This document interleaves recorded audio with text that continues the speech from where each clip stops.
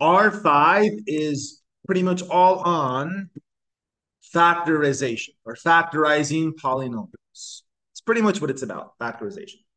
So let's begin. We begin by a fact. The difference of squares. Recall a difference of squares. So jot this on your notes if you'd like. So a difference of squares looks like this. Now here's a fact. If you have something that looks like a squared minus b squared, something that fits this mold, can be factorized as follows. Give me an addition and give me a subtraction. The square root of a squared is a, and that would go here, here. And then the square root of b squared is b, and that goes there and there. So with this fact in mind, let's do a couple of quick factorizations under the difference of squares type. Difference of squares. So example, it says factorize, right? So factorize. Example A, let's say it's x squared minus 49. This is called a difference of squares because the difference means subtraction. I know the square root of this and I know the square root of this. So the factorization would be put a plus and put a minus. And then the square root of x squared is x. It goes in the front. The square root of 49, so give me a 7. Done. This would be the solution or the response, right? This is the factorization of that. Now, what if you were unsure? What if you were, it's like, oh, I don't know if this is correct or not. What you can do is you can distribute. And that's what we did the other day, right? If you go x times x, x squared, x times negative 7, and then the inside gives you a 7x. And then in the back, you get negative 49. Notice that these center terms eliminate. So you're left with x squared minus 49, which is where you started. See, so that's how you know that your answer was correct. If you distribute or FOIL it out, whatever you want to call it, you get back the original stuff. How about example B? Let's go with 100 minus 1/9 q squared. So this is a difference of squares. You can square root both of these objects and there's a subtraction symbol. So jot down your difference of squares setup. So the square root of 100, so give me a 10. And then the square root of 1/9 would be 1/3, because 1/3 times 1/3 is 1/9. And then square root of q squared would just be q. So this would be the factorization for that difference of squares. So that's a difference of squares. What about a difference of cubes? That's a different story. So jot this down. Difference. This is a difference of cubes. A difference of cubes looks like this. A cubed minus b cubed. So when something fits this mold, here is how you factorize it. Open up a parentheses and then a larger set of parentheses. And then here's what you do. You keep the same sign. So that's a minus, so put a minus there. Okay, so there's a minus there. And then over here, it would be positive, positive. Now I'll show you how to fill in all these blanks. In the first one, it would be A there and B there. Now in the back, here in the front, you'd go A squared. In the middle, it would be A times B. And then in the back, it would be B squared. So let me do an example right here underneath. Let's switch colors. So what if you have something that says this? What if you have, let's say, x cubed minus 343? This is a difference of cubes. So do your setup. Minus and plus, right? And now fill in the binomial. Fill in the little guy, and then we can build the big guy. So in here, what goes there? A, which is the cube root of this. So what's the cube root of x cubed? Literally just bx. Now here is b, the cube root of b cubed. Well, what's the cube root of 343? if you work out the numbers, it would be 7 because 7 times 7 times 7 is 343. So once this is filled out, we can build the trinomial from the binomial. Watch what this says. This is going to be a squared. So whatever this is, square it and put it there. So if I take x and square it, it'll literally say x squared. In the middle, you have to go a times b. Well, x and 7 are my a and b, so this would just stay 7x. And then in the back, it's b squared, the square of this object. Well, the square of 7 is 49, and that's how we get our final answer. Right? You would literally just turn that in right there. So that's a difference of cubes. The one that immediately follows is the sum of cubes. So instead of difference, this would be the sum of cubes. Right? So a sum of cubes. And here's what a sum of cubes look like. It looks like this: a cubed plus b cubed. So if something looks like a cubed plus b cubed, it would look like this. It would go equals a 2-piece and a 3-piece, addition, subtraction, addition.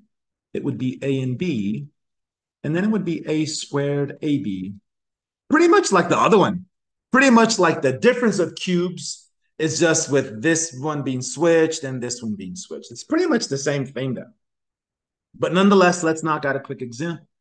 What if I have something like, let's say, 64w cubed plus, how about 1?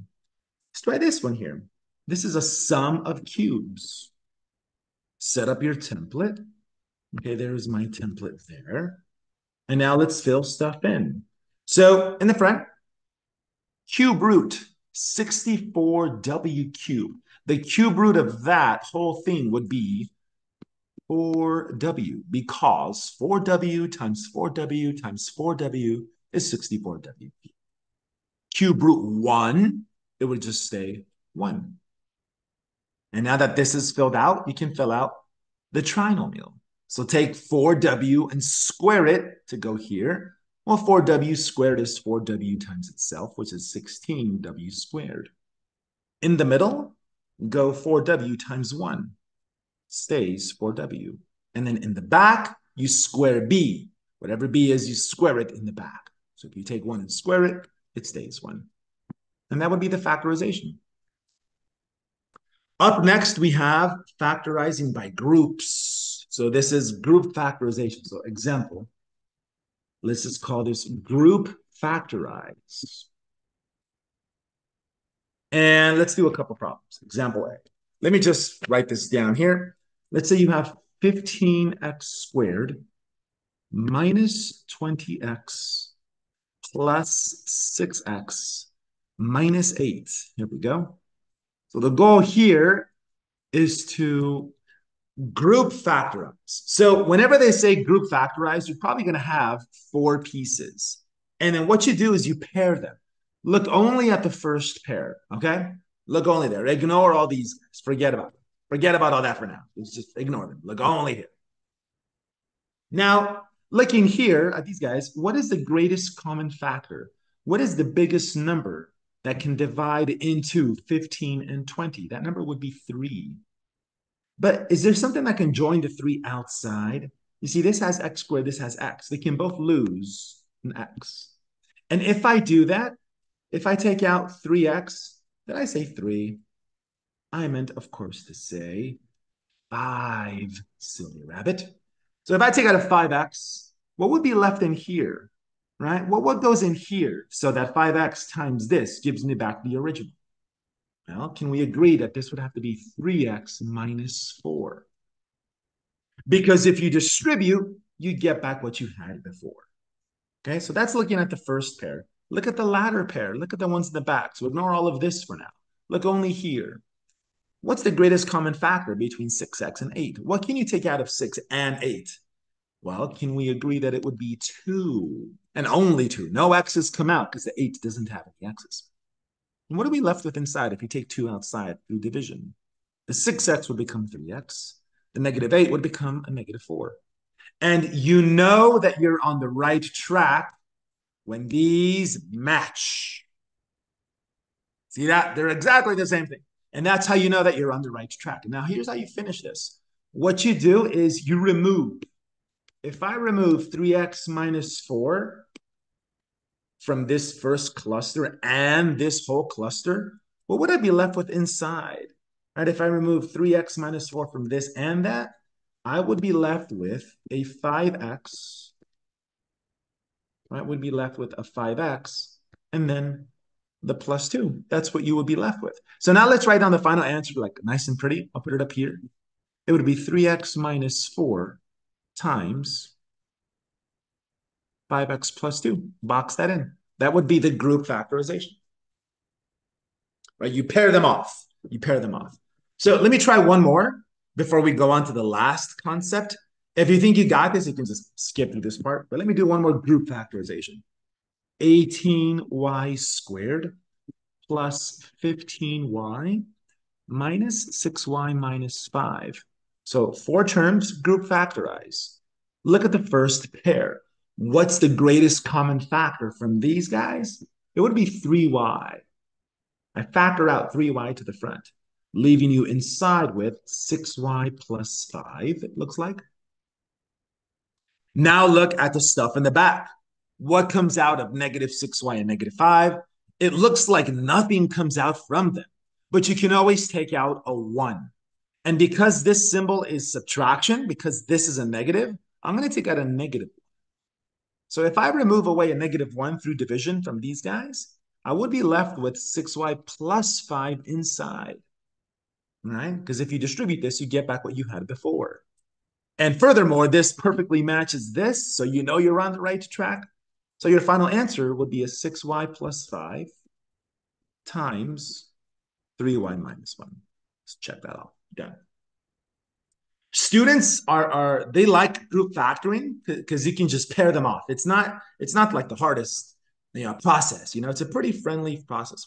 But this last example is a little different. So example, factorize the trinomial. So let's finish our video with this concept here. Trinomial. Looks like this. 8x squared plus 2x minus 15. So let's just finish with this example here. So here the difference is here we have 3 terms instead of 4. So the recommendation to students is instead of 3 terms, I say you break it up into 4. Because if you have 4 terms, you could go group factorizing like we did a moment ago, and then we're done. So to do that, I draw something that you've perhaps seen before. This symbol here, yes? And then what you do for the number at the top, you have to go this times this. You take the front number A and you times it with the back number C. So if I go 8 times negative 15, that's negative 120. Right? That's negative 120. And that's the number that you put in the top. So upstairs, put a negative 120 right there. Negative 120. That goes in the top. Now, in the bottom, the number that you put in the bottom is always the center coefficient. In this case, just 2. Always that middle piece, just drag it and drop it there. And then recall how this works. You have to find 2 numbers here and here, find 2 mysterious numbers there and there, such that if you multiply those numbers, you get negative 120. But if you add those same 2 mysterious numbers, you get back 2. So if you experiment with the situation with the numbers, you should get back a positive 12 and a negative 10. Because if you multiply these numbers, if you times this with this, it's negative 120. But if you add them, 12 minus 10 is positive 2. And that's how you get these 2 center numbers, okay? So now let's go back to the main problem. And what we're going to do is we're going to take the center piece and break it up into 2 pieces with these guys. So look, we'll have 8x squared. And then instead of positive 2, we'll use the 12x and the minus 10x. Everything else stays the same. See that? Everybody else stayed the same. That stayed the same. This stayed the same. The middle piece, 2x, has been broken up, but it's still there. You can see the 2x right there. But the point of this is now we have 4 terms. And when you have 4 terms, you can group factorize like we did twice a moment ago. So it looks like here we take out a 4x, leaving you with 2x plus 3.